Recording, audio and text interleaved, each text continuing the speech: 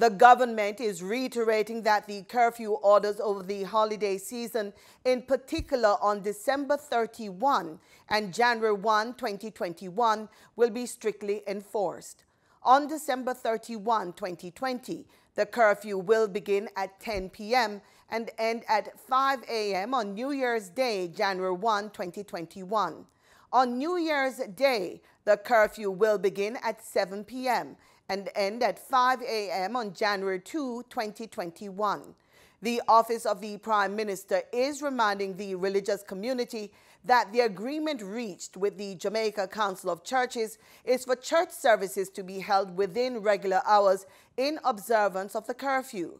During the curfew, pastors, technical leaders who deal with streaming and musicians are allowed special passes to be on the road after curfew hours to facilitate the live streaming of watch night services.